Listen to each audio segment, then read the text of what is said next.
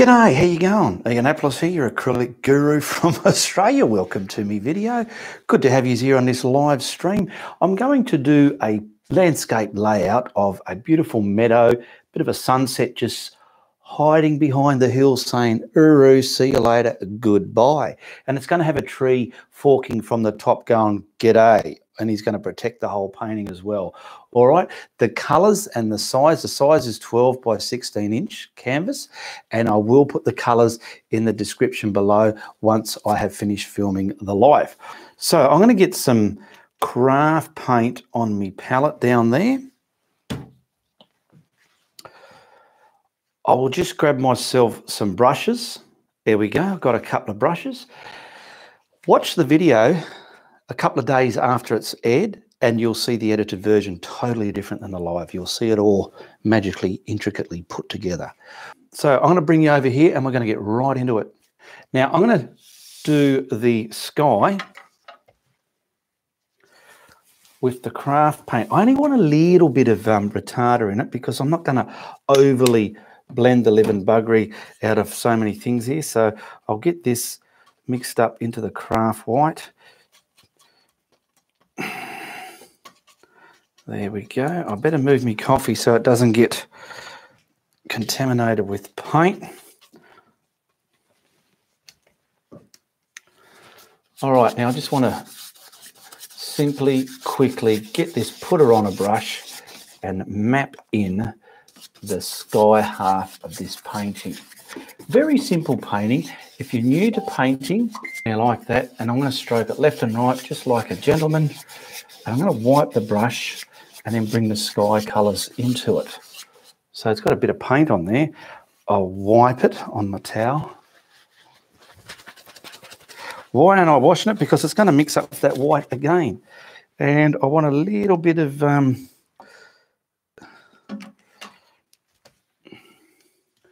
down here. We've got some Indian yellow. We got some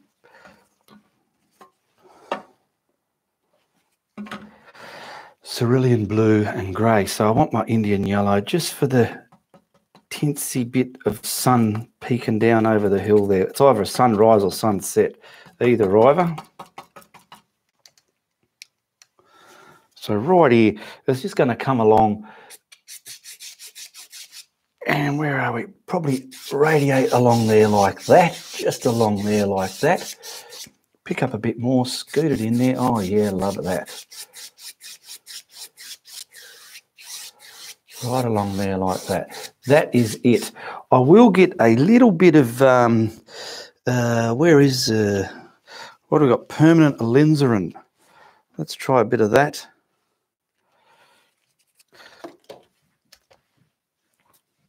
Permanent alinzarin with a little bit of the yellow that's already in the brush. It's making an orange.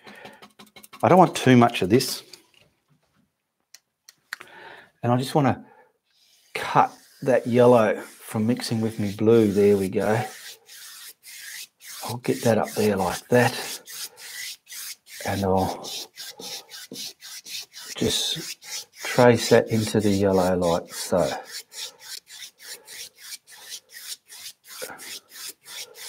That's it, beautiful. Now I'm going to wipe that brush. Simple sunset. This, you can use red gold or a deep orange instead of that permanent alinzarin. I just use that because it's what I had at the time. Now we're going to grab the blue, cerulean blue. The paint on the canvas is going to lighten it down. And look at that, I should have washed my brush. I don't know if you can see it, this doesn't matter. I've got some yellow bits within it, but she'll be all right. I don't want this to look like bands like that.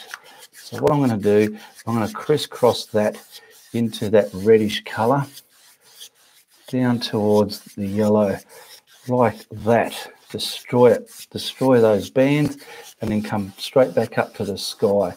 Crisscross there. And then blend the sky with this brush. Just put her on a brush.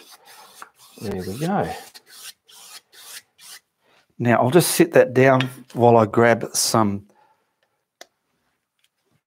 titanium white from the tube, not the craft white, and I want a blending brush. And I've got a couple of brushes here to blend.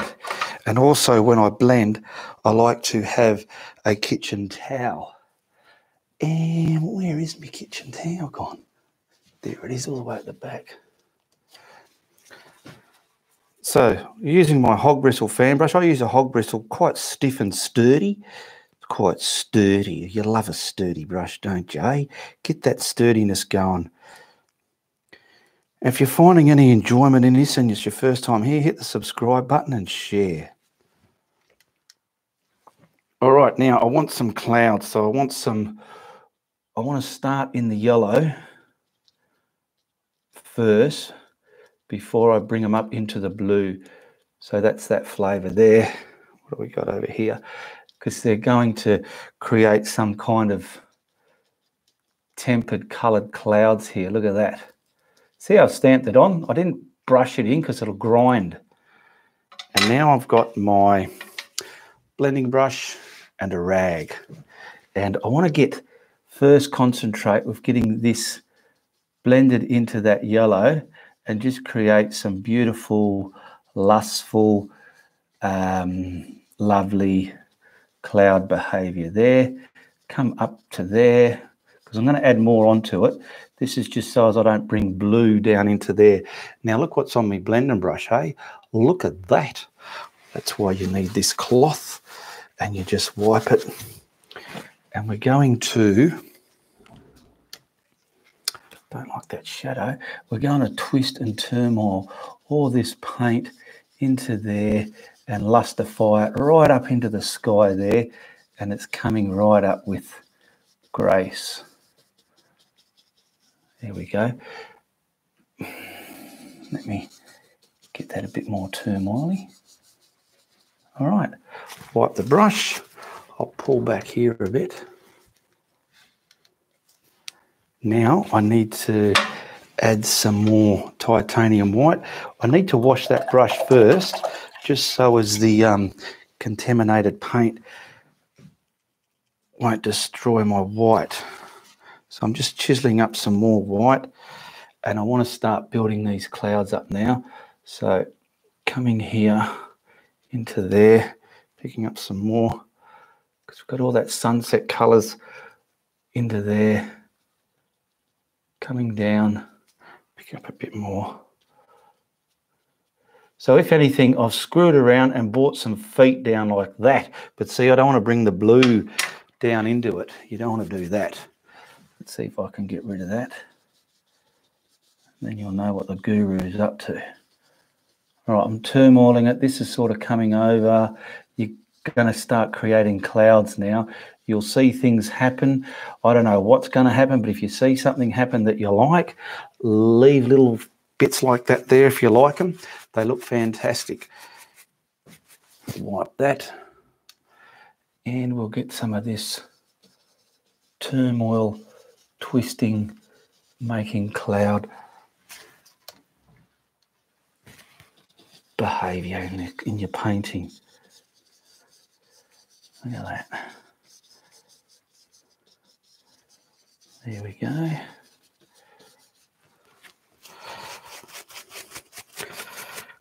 I'm liking that. I'm liking it. We've got lots of light, brights and brighter values and darker values within those clouds. It's looking great. Wiping the brush. I'm pulling back a lot because I don't want that shadow hovering over the canvas there to bug yous and annoy yous. All right, now I'm going to pick up some more titanium white, and now I want to start doing the white clouds in the sky.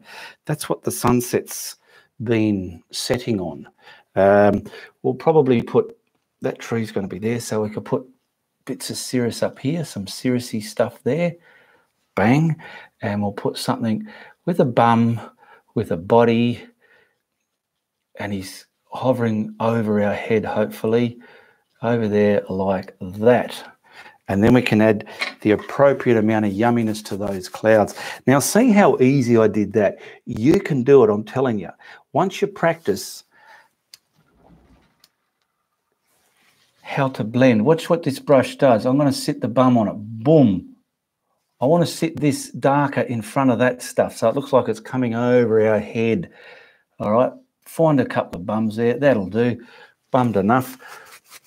Wipe your brush. And then start blending, leaving some vibrant bits and dull bits. And twist the top into nothing because these are going over your head. Wipe your brush as you go. Pull, get movement in the brush, in the clouds. There we go. It's quite simple. Some people might say that is hard to do. It is not hard to do. Anything you want to do, you can do. And just it's up to you how much practice you're going to need on it.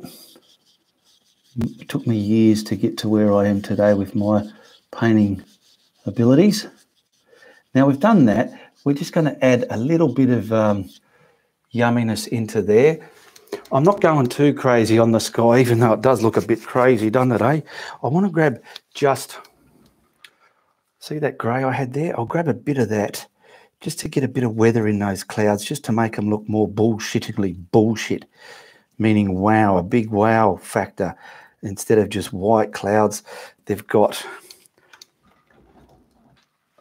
weather within. Because see, we've got the colours in there. That could be a bit better, but that'll do. We've got white here, but you know, to me, a cloud needs weather.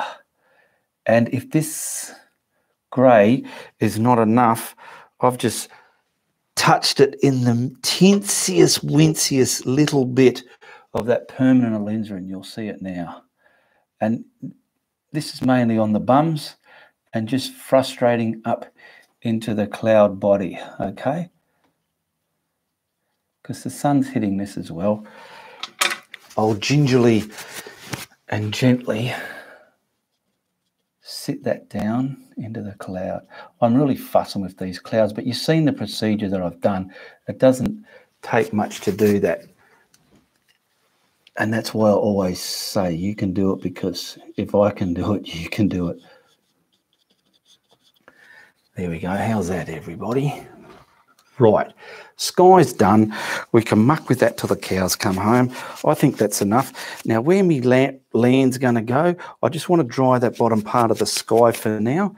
Now, I want to put some dark there. What am I thinking? Green. I'll use the, where's the black? Here we go. See, I've got this is a Tilia as well, but it's free flow, so it's a looser consistency than what's in there. So always give it a bit of a shake. We'll get some of that on there like that. Look at that, eh? Beautiful. I've got my putter on a brush. I'm just going to grab this black on both sides.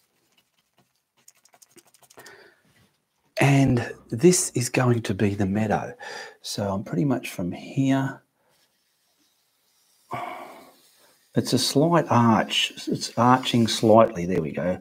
Arching slightly. So there's no craft paint under here.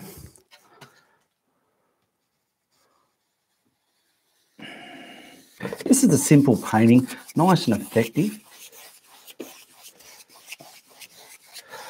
Peryleen green. Can't get enough of this colour. I absolutely love it. I haven't been to the art shop yet to see if my art shop sells it. I need some cadmium yellow, just like that. There we go. Cadmium yellow medium to be exact. And I want to put some, so I'm going to use this a little bit just to turn the lights on, a little bit just to turn the lights on, just so you can see the darn stuff. And I want some hairy stuff. See how hairy that is? And we'll turn the camera back up to the screen there. Too lucky I didn't forget that, eh? People will be upset. Now we want to put some, let's put some trees there. Boom. There's a tree there like that, eh? Look at that. And we'll get some other ones here. Come to the dark colour.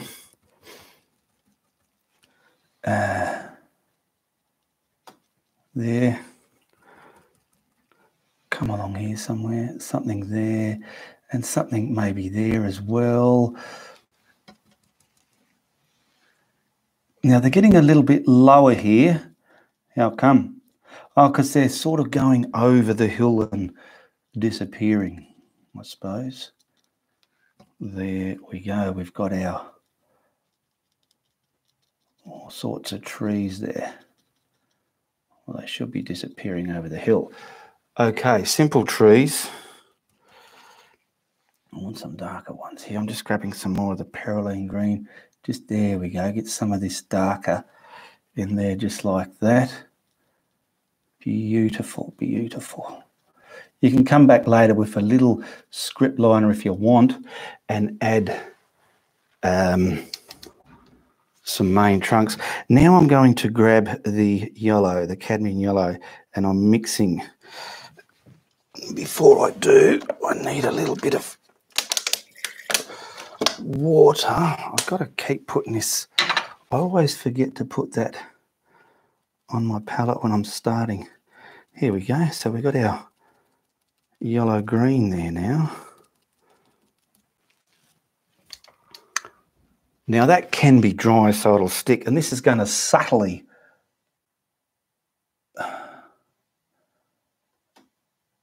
put some trees there.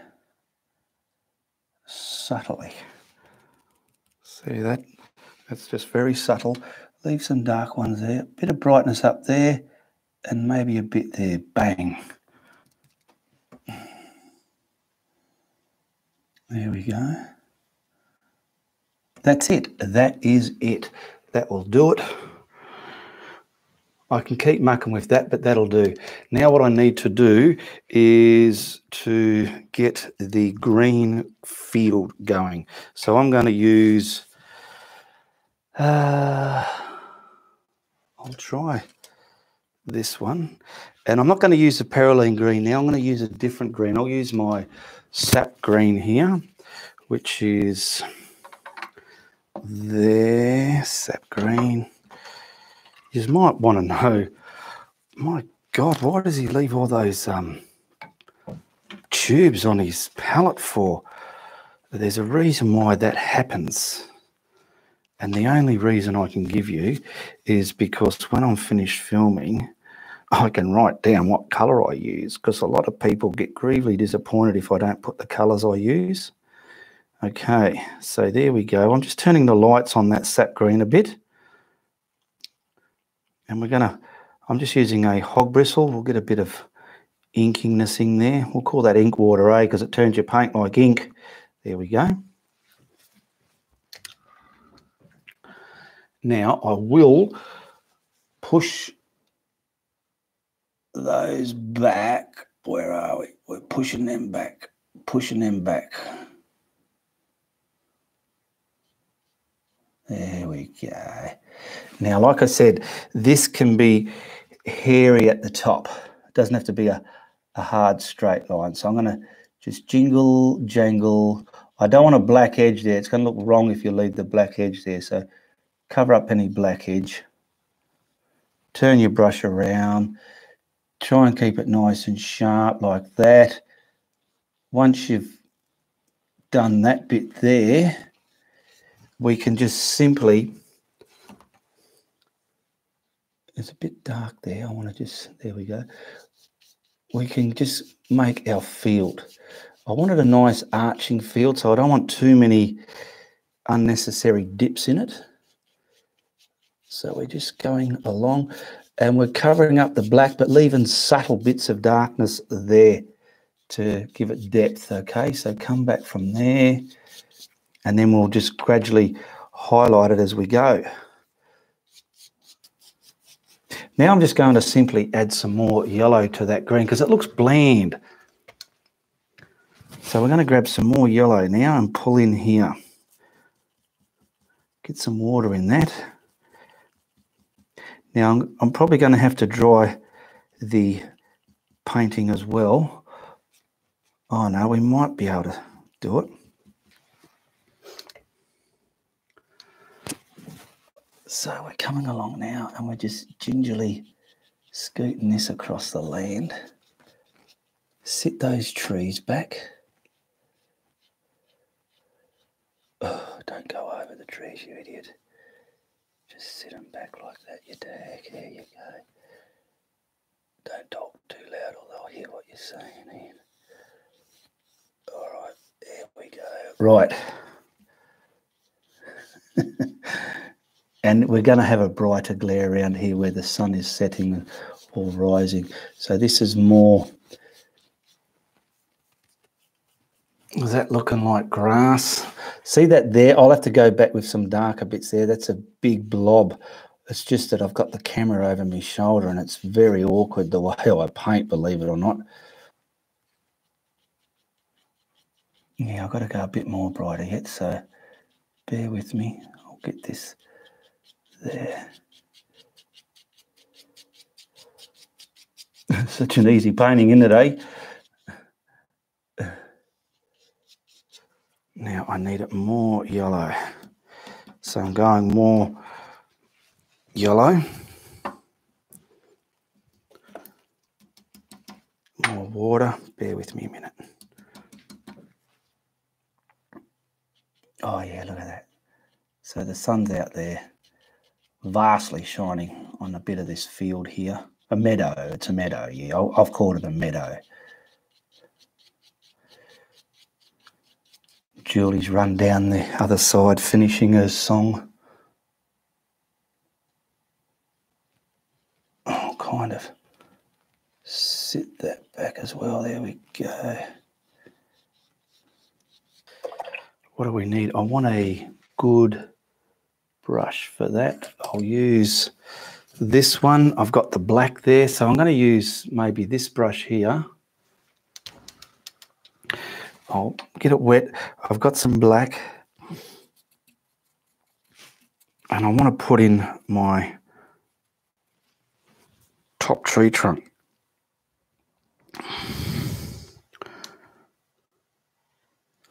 Okay, where are we? At the top, at the top. So we're going to have some, we've got like something here coming off. Bang, fat as it comes off. Bang, there we go. There. Because we want this to look like it's going out over our head. You don't want it to look like a flat pressed flower, if you know what I mean. Now we're going to get... I like to go like this, boom, boom. They look more branchy.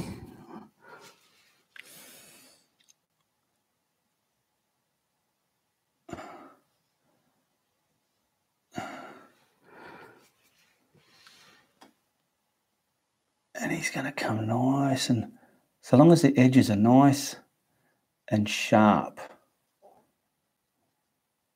you know. Now, try not to have that round, get that square. There we go.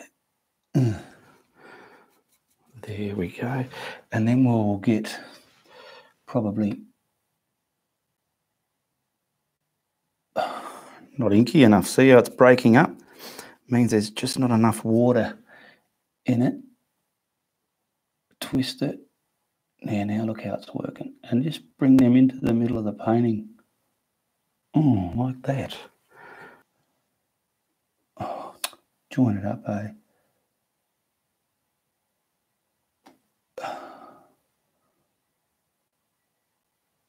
That'll do. That'll do it, Neil Blewett.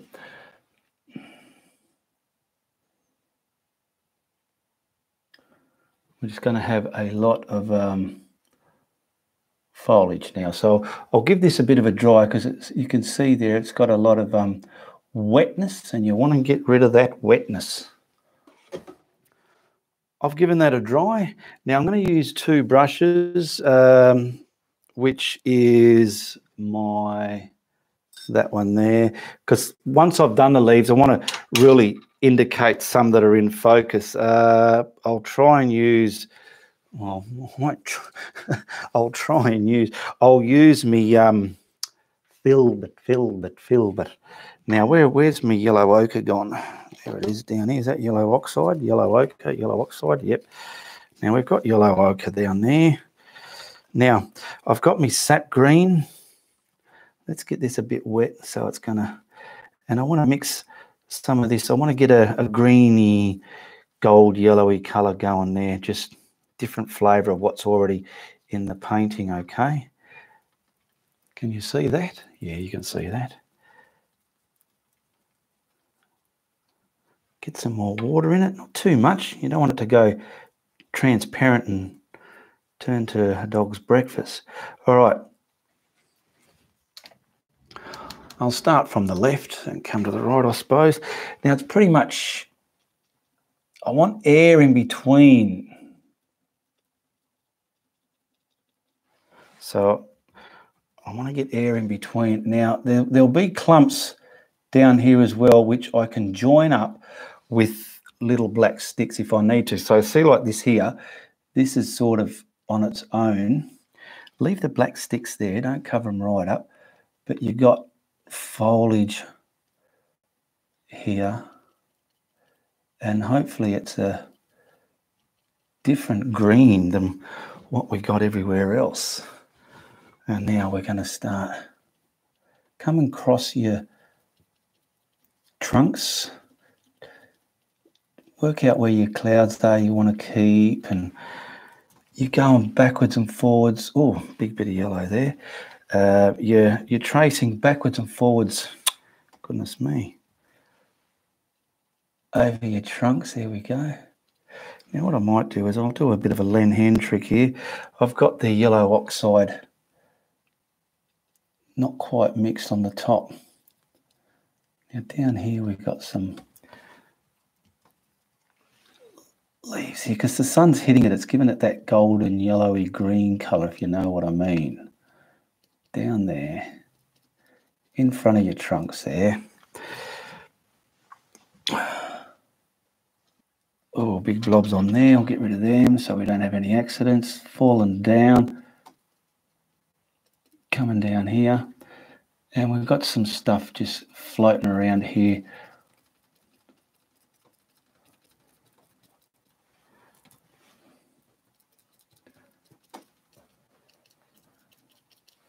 Can I have a look at that? Yeah, it's not too bad. Need some darker bits now. So what I'm going to do now, I've got that value there.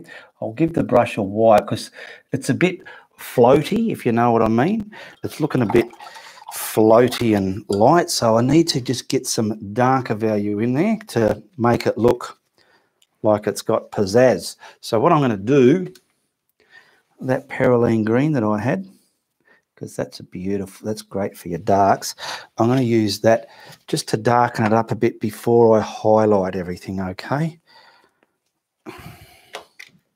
So I'll get that on my brush. I'm just going to, now what I'm going to do, I'm going to look at my reference and sort of get an indication where the darks are. So there's glumps of dark green here. Whoa, too much. I'll put a little bit of yellow in it. I'm just putting a little bit of yellow in that to turn the lights on, because it looks black and it's going to clash with the trunk. There we go. So I'm just getting some clumps of darkness within these foliage here. Little bits all here.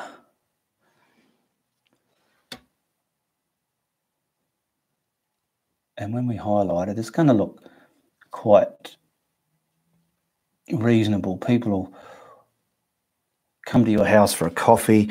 You got your painting proudly plastered on your wall there. They're going to walk in. They're going to break their neck, turn around to look at it, and they're going to go, I like that. They're just going to love it. And that's what you want. You want people to like your artwork. I'm just looking for dark bits where I feel I might need them. A bit in here floating around. How's that looking in the camera? It's looking probably a bit more believable, would you say? I'm not the best at realism, but just something that can give you beginners an idea of, hey, I want to do that, and I reckon I can. I'm not really here to show you, like, wow, look what I can paint. Look how good I am at painting.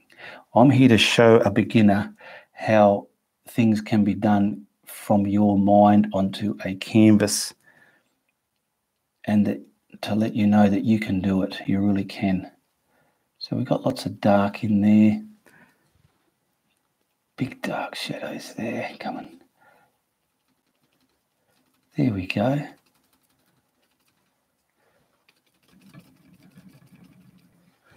And that's it. Probably a bit of darkness right up here. Now I'll wash this brush. How's it looking? Okay. Pull into that. So we're getting a real backlit yellowy green sort of scene there. Where are we? There we go, like that. Before I move the camera, I just want to look. Yes, that's probably not as yellow as it needs to be, but that'll do. And tray. Oh, geez, it needs to be more yellow, I reckon. Because the yellow-green made it real mustardy. There we go. I'm mainly doing the airy tips.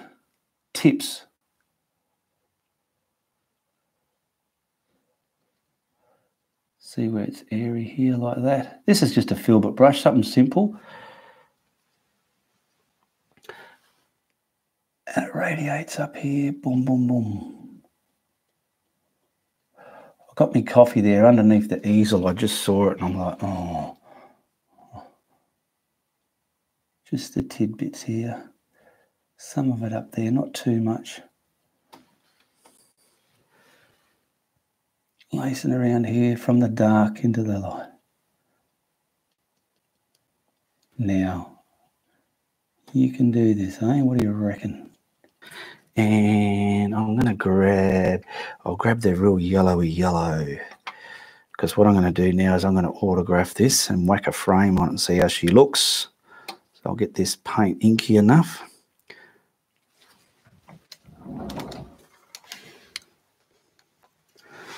Okay, so autograph it here. Now, I want to thank all my patrons that support my content every month. Much appreciated. You really help my channel out greatly. And everyone else that supports my content is always appreciated. Check out the links in the description below. Become a member of my art group. Tell me you saw me on YouTube to answer the questions. And become a patron of mine and see what everyone else sees before everyone else. Okay, let's whack a frame on that and see how she looks. Yeah, there you go. That's not too shabby. We've got a beautiful, simple meadow, sun-setting meadow scene there, okay? We've got the sun setting there. We've got some beautiful clouds, and hopefully the tree looks like that. And we've got some distant ones here. Probably could put a bit of a shadow there if we want. I might do that later on. And you know what? I know you can do it. All right, pretty simple, pretty effective. I had fun doing that, and I hope you had fun watching. Share, like, and subscribe. Check out the links in the description below. Colours that I use will be down there as well. And be sure to tell your friends if you like what I'm doing. But if you don't like what I'm doing, you tell everybody. Goodbye, good luck, and good on you.